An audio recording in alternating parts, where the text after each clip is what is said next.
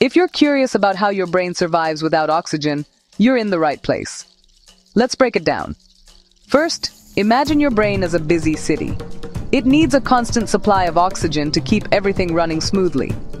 When oxygen is cut off, your brain cells start to panic. Within just 10 seconds, you begin to lose consciousness. At the 2-minute mark, brain cells start to die, and by 5 minutes, irreversible damage can set in. Why does this happen? Your brain cells rely on oxygen to produce energy. Without it, they can't function properly, leading to a cascade of harmful chemical reactions. But here's the fascinating part. Sometimes the brain can surprise us. With rapid medical intervention, like CPR, we can sometimes push those limits and prevent permanent damage.